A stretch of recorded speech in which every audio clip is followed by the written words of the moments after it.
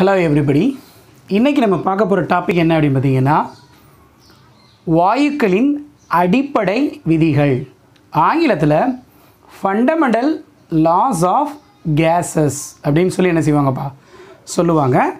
ஆக்சுவலாக வாயுக்களுடைய சில பண்புகள் இருக்குப்பா, பேராமீட்டர்ஸ்னு கூட ஆங்கிலத்தில் சொல்லலாம். சரியா, ப்ராப்பர்ட்டிஸ் அப்படின்னு கூட சொல்லலாம். என்னென்ன அப்படின்னு பார்த்தீங்கன்னா, ப்ரெஷர்னு சொல்லுவாங்க, அழுத்தம், வால்யூம், தமிழில் சொல்லப்போனால் பருமன், அப்புறம் அதோடைய வெப்பநிலை, சரியா, டெம்பரேச்சர் அப்படின்னு சொல்லுவாங்க. அப்புறம் அதில் இருக்கக்கூடிய அணுக்கள் அல்லது மூலக்கூறுகளுடைய எண்ணிக்கை, number of molecules R number of atoms, இந்ததுக்கு இடையில் உள்ள தொடர்பு. சரியா, ஆங்கிலத்தில் சொல்லப்போனால் there is a relation. இந்த ரிலேஷனை கொடுக்கறது தான் இந்த மூணு என்னதுப்பா விதிகள். முதல் விதியை நம்ம என்னன்னு பார்க்க போகிறோம் அப்படின்னா, பாயில் விதி அப்படின்னு சொல்லுவாங்கப்பா. இதை ராபர்ட் பாயில் அப்படிங்கிற அறிவியல் அறிஞர் என்ன செஞ்சார்ப்பா, ஸ்டேட் பண்ணார். சரியா, சொன்னார். அவர் பேர் என்னப்பா, ராபர்ட் பாயில். சரியா, அந்த அறிவியல் அறிஞர்களாக சொல்லப்பட்டது தான் இந்த விதிப்பா, பாயில் விதி அப்படின்னு சொல்லுவாங்க.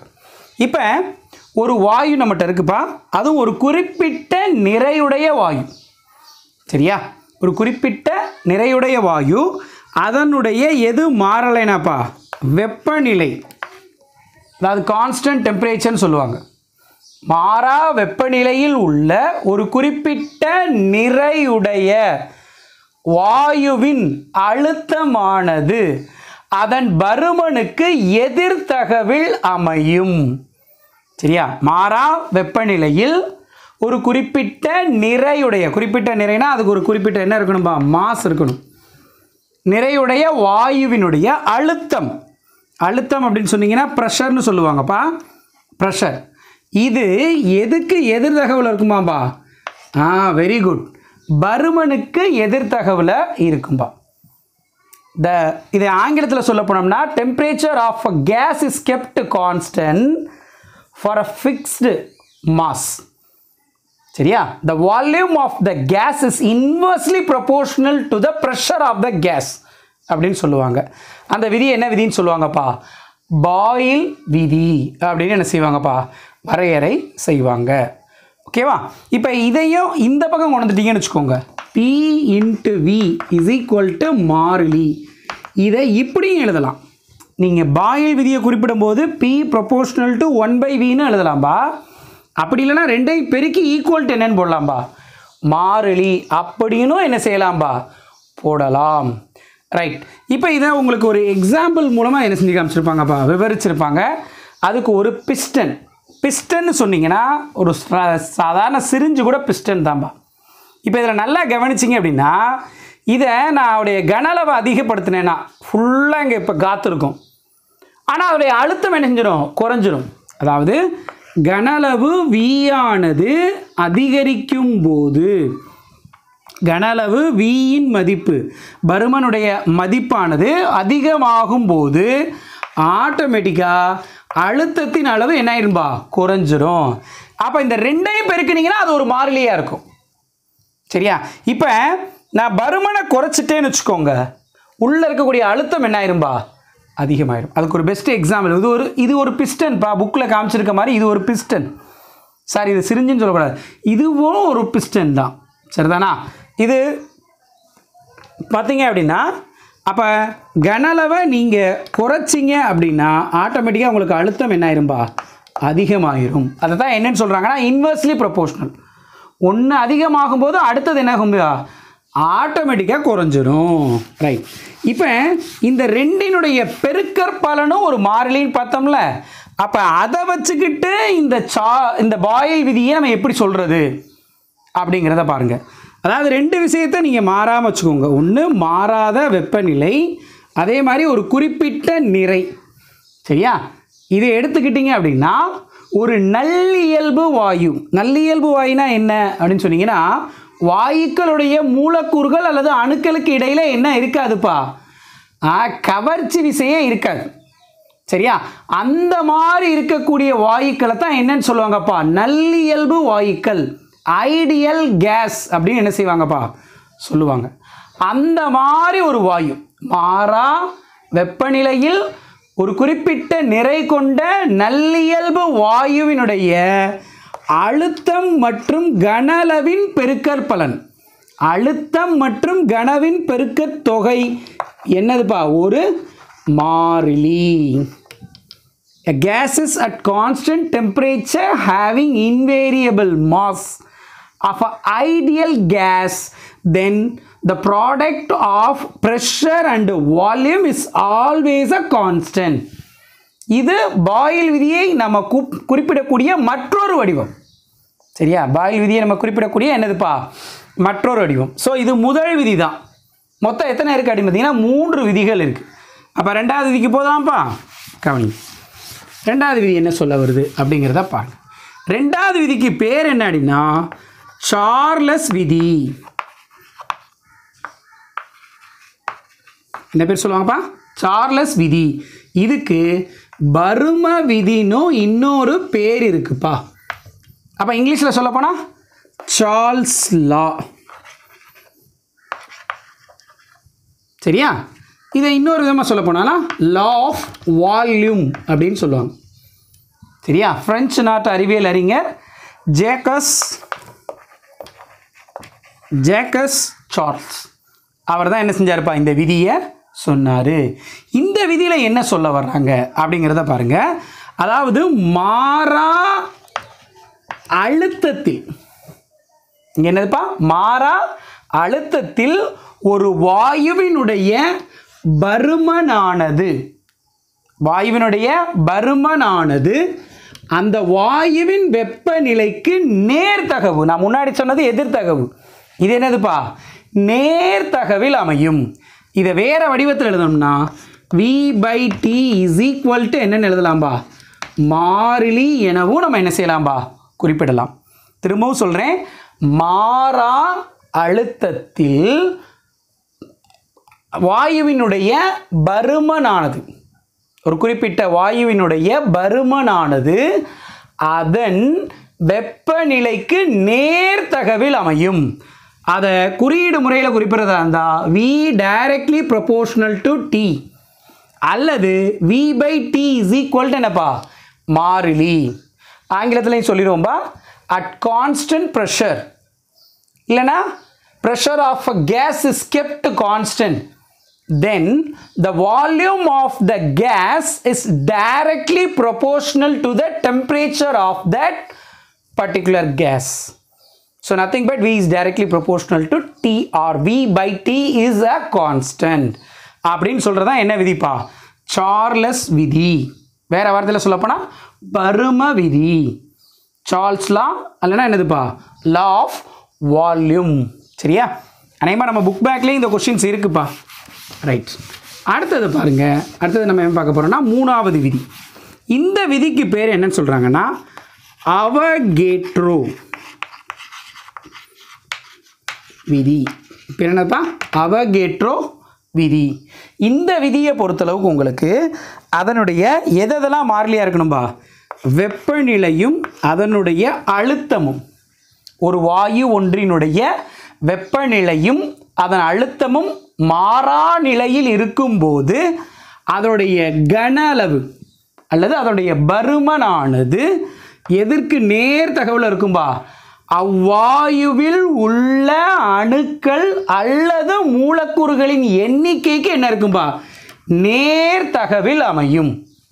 நேர்தகவில் அமையும். திரும்ப ஒரு கடை சொல்கிறேன், மாறா வெப்பநிலை மற்றும் மாறா அழுத்தத்தில் உள்ள வாயு ஒன்றின் பருமனானது அவ்வாயுவில் உள்ள அணுக்கள் அல்லது மூலக்கூறுகளின் எண்ணிக்கைக்கு என்ன இருக்கும்பா நேர்தகவாக இருக்கும்.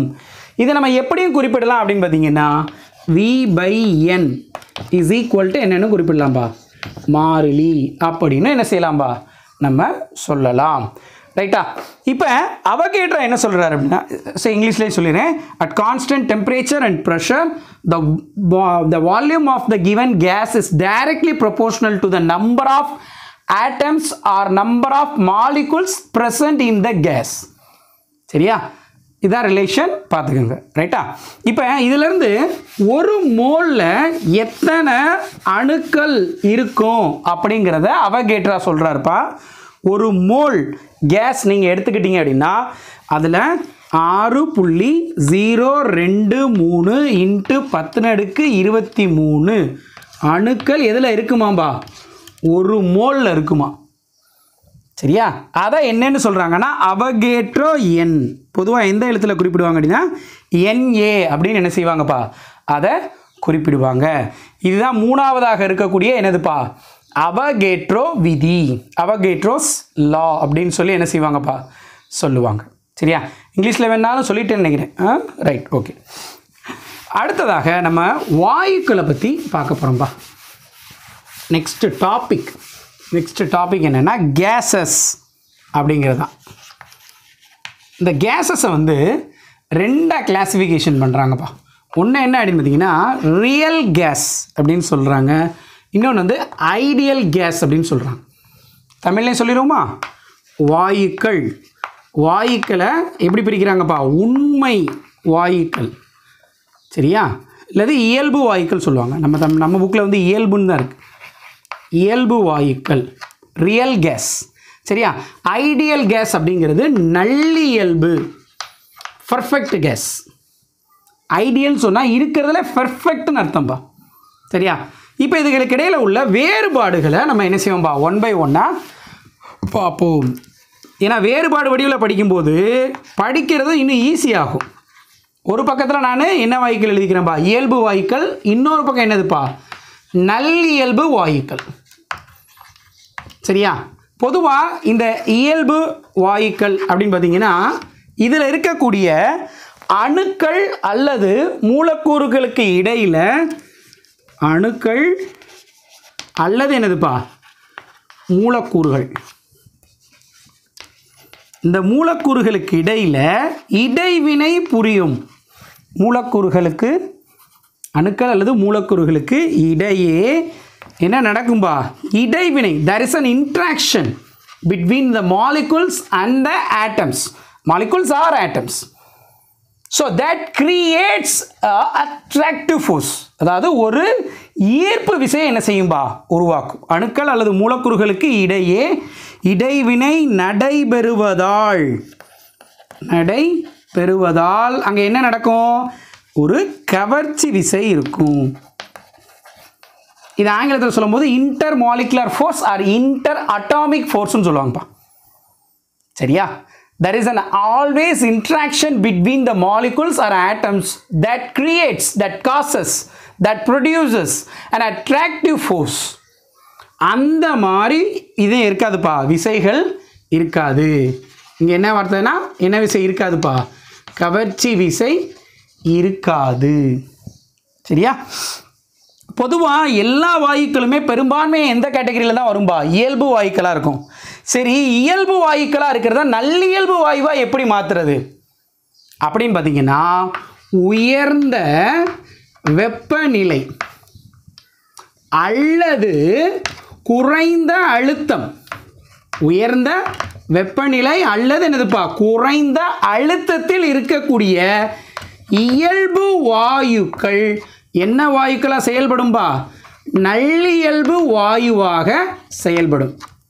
சரியா? The real gas which is at a high temperature or very low pressure acting as a ideal gas. சரி, எப்படி இந்த இடத்துல இது ஐடியல் கேஸாக வரும் அப்படின்னா அது இயல்பு வாயுவாக இருக்கிற வரைக்கும் அதுக்கு கவர்ச்சி விசை இருக்கும்பா. இங்கே வந்து கவர்ச்சி விசை இருக்காது. ஏன்னா நல்லியல்பு வாயுல கவர்ச்சி விசை இருக்காது. ஆனால் இயல்பு வாயுவை நீங்கள் எடுத்துக்கொண்டு போய் அதோடைய வெப்பநிலையை என்ன செய்கிறீங்கப்பா? அதிகப்படுத்துறீங்க. அல்லனா அதோடைய அழுத்தத்தை ரொம்ப குறைக்கிறீங்க. அப்படி குறைச்சிங்கன்னா என்ன ஆகும்னா கொஞ்ச நேரத்தில் கவர்ச்சி விசையே இல்லாமல் போயிடும். There is no inter-atomic force or intermolecular force. அப்போ எப்போ அந்த விசை இருக்கிறது இல்லையோ அப்போ உங்களுக்கு இந்த இயல்பு வாயுவே எதா மாறிக்கிறோம்பா? நல்லியல்பு வாயுக்களாக. சரியா? ஆக்சுவலாக பொதுவாக இந்த வாயுக்கள் தான்பா உண்டு. இது வந்து ஒரு கண்டிஷனில் எதா மாறும்பா? நல்லியல்பு வாயுவாக மாறும். இது நம்ம இப்போ படிச்ச பாருங்க என்னென்ன விதிகள்ப்பா கொஞ்சம் ஞாபகப்படுத்துங்க. பாயில் விதி, சார்லஸ் விதி, அவகேட்ரோ விதி, அந்த விதிகளுக்கெல்லாம் இது என்ன செய்யும்னா உட்படும், ஒபே பண்ணும். ஆனால் இயல்பு வாயு என்ன செய்யாதுப்பா, அப்படி ஒபே பண்ணாது. அப்போ இயல்பு வாயு ஒபே பண்ணணும்னா அதோடைய வெப்பநிலையை நீங்கள் என்ன செஞ்சு வச்சுருக்கணும், அதிகமாக வச்சிருக்கணும். சரியா? ஸோ இதுதான் என்னதுப்பா வேறுபாடுகள். இன்னும் சில பாயிண்ட்ஸ்கள் சொல்கிறேன், புக்கில் இல்லாட்டினாலும் தெரிஞ்சு வச்சுக்கோங்க. இப்போ வாயுவுடைய மூலக்கூறுகள் ஓய்வு நிலையில் இருக்காதுப்பா, அது இயங்கிக்கிட்டே இருக்கும். ஒரு கொள்கலனில் நீங்கள் வாயுவை வச்சிங்க அப்படின்னா, மூலக்கூறுகளை வச்சிங்கன்னா அது என்ன ஆகிட்டே இருக்கும்பா, ஒழுங்கற்ற முறையில் நகர்ந்து கொண்டே இருக்கும். அப்படி நகரும் போது ஒன்றுக்கிடையில் ஒன்று என்ன உருவாகும்பா, மோதல் நடைபெறும். சரியா? இந்த மோதல் என்ன விதமாக இருக்கும் அப்படின்னா மீட்சியற்ற மோதலாக இருக்கும்பா. எந்த இடத்துல இயல்பு வாயுவாக இருந்துச்சுன்னா இங்கே என்ன மாதிரி மோதல் இருக்கும், மீட்சியற்ற மோதல். அது என்ன மீட்சியற்றது, மீட்சியற்ற மோதல்லாம் ஒன்றும் இல்லை, ரெண்டும் மோதும் போது என்ன இது இருந்துச்சுன்னா இயக்க ஆற்றல் இழப்பு இருக்கும். இயக்க ஆற்றல் இங்கே என்ன செய்யப்படும்பா, இழக்கப்படும். இயக்க ஆற்றல் இழப்பு இங்கே இருக்கும். அப்போ இங்கே சார் இங்கே நடக்கக்கூடியது என்ன மோதலாக இருக்கும்னா மீட்சி மோதலாக இருக்கும். Elastic collision. இது வந்து இன்எலாஸ்டிக் கொலிஷன். ஸோ அது எலாஸ்டிக் கொலிஷனாக இருக்கிறதுனால அதோடைய இயக்க ஆற்றலில் என்ன இருக்காதுப்பா, இழப்பு என்னதுப்பா இருக்காது. இது புக்கில் இருக்காது, இருந்தாலும் தெரிஞ்சு வச்சுக்கோங்க. சரியா? ஏன்னா முக்கியமான கொஸ்டின், இயல்பு வாயுக்கும் நல்லியல்பு வாயுக்கும் இடையிலான என்னதுப்பா வேறுபாடுகளை தருக. புக்மாய் கொஸ்டின் பா, ரொம்ப முக்கியமான கொஸ்டின். முதல்ல நீங்கள் எழுதுறது என்னதுப்பா, ஃபர்ஸ்ட் பாயிண்ட் என்ன எழுதுவீங்க, இயல்பு வாயுக்கு. நான் ஒன்று ஒன்றா சொல்லிடுறேன். இயல்பு வாயு அப்படிங்கிறது பார்த்தீங்க அப்படின்னா அந்த மூலக்கூறுகள் அல்லது அந்த அணுக்களுக்கு இடையிலே என்ன நடக்கும்பா, இடைவினை நடைபெறுவதனால அங்கே ஒரு கவர்ச்சி விசை இருக்கும். நல்லியல்பு வாயுக்கு வரும்போது வெரி குட், அந்த மூலக்கூறுகளுக்கிடையோ அல்லது அணுகளுக்கிடையே என்ன நடைபெறாதுப்பா, இடைவினை நடைபெறாது. அதனால் அங்கே என்ன இருக்காதுப்பா, கவர்ச்சி விசை இருக்காது. எல்லா சூழ்நிலையில் இருக்கக்கூடிய சாதாரண வாயுக்களை எந்த வாயுக்களை எடுத்துக்கலாம்பா, இயல்பு வாயுக்கள். இதே இயல்பு வாயுக்கள் நல்லியல்பு வாயுக்களாக மாறும் எப்போ, உயர்ந்த வெப்பநிலையில் அல்லது குறைந்த அழுத்தத்தில். High temperature R low pressure the real gas act as a ideal gas. சரியா? அதே மாதிரி மூலக்கூறுகளுக்கு இடையில இங்க என்ன இருக்கும்னா மோதல் நடைபெறும்பா. அதுவும் என்ன மோதலா இருக்கும்னா மீட்சி மோதலாக. சரியா? there always be a collision, that is the elastic collision. So due to this elastic collision there is no loss of the kinetic energy. அதனுடைய இயக்க ஆற்றல் என்ன ஏற்படாதுப்பா, இழப்பு இங்கே ஏற்படும். Inelastic collision. இந்த இடத்துல நடக்கக்கூடியது என்ன பேருப்பா, இன்எலாஸ்டிக் கொலிஷன். ஆனால் இங்கே பார்த்தீங்கன்னா நடக்கக்கூடியது என்னதுப்பா, எலாஸ்டிக் கொலிஷன். அதனால் இயக்க ஆற்றலில் இழப்பு இருக்காது, இங்கே ஆற்றலில் இருக்கும்பா, இயக்க ஆற்றலில் இழப்பு இருக்கும். கட்டாயம் என்ன செய்யும்பா, இருக்கும். அதே மாதிரி முக்கியமான விஷயம், இயல்பு வாயுக்கள் வந்து ஒரு குறிப்பிட்ட ஸ்டேஜில் தான் வாயு விதிகளுக்கு உட்படும். பாயில் விதி, சார்லஸ் விதி, அவகேட்ரா விதி. சரியா? நல்லியல்பு வாயுக்கள் இயல்பாகவே இயல்பான தன்மையிலே எந்த விதிகளுக்கு உட்படும்பா, இந்த 3 விதிகளுக்கும் உட்படும். இந்த மாதிரி நீங்கள் வேறுபாடாக படிச்சுக்கிட்டீங்க அப்படின்னா ஈஸியாக உங்களுக்கு என்ன இருக்கும்பா, மைண்டில் இருக்கும். ரொம்ப ரொம்ப ரொம்ப முக்கியமான கொஸ்டின். சரியா? அதனால் நல்லபடியாக படிச்சுக்கோங்க. Thank you all of you.